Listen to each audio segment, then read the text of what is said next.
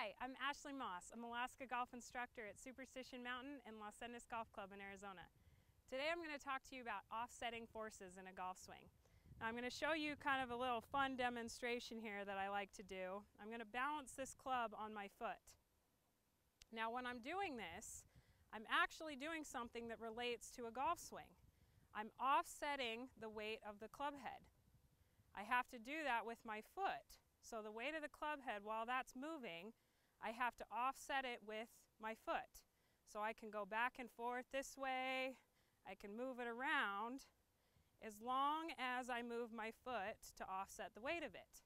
Now same thing in a golf swing. When I have this club here and I make a swing, if I don't redirect that momentum and the weight of the club head back into the ball this way, then what's going to happen? The weight of the club is going to fall back behind me. So same thing with it balancing on my foot here. If I let it balance and I don't redirect the weight of it, it's going to fall back behind me.